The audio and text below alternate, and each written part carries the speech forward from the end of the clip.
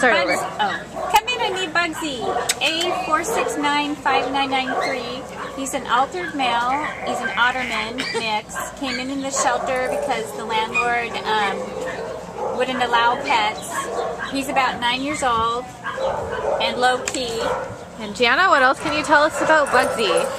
He's just a big muppet or pillow or something. He's very cuddly. He is low key is maybe an understatement. All he really wants to do is cuddle.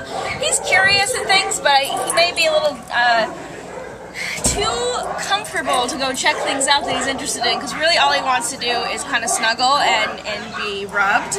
Unfortunately, his owners, after 9 years, left him here because of a landlord issue.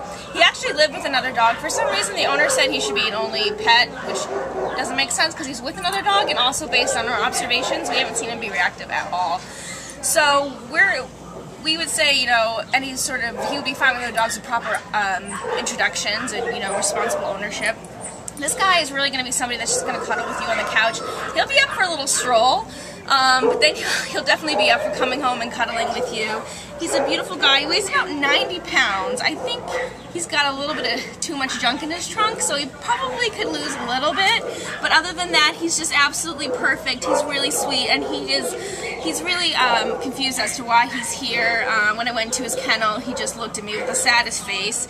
But despite being scared, he showed me no aggression. All he wanted to do was come out and say hello. So we think he's going to be a really great companion and really loyal and really grateful for you if you save him, because he will know.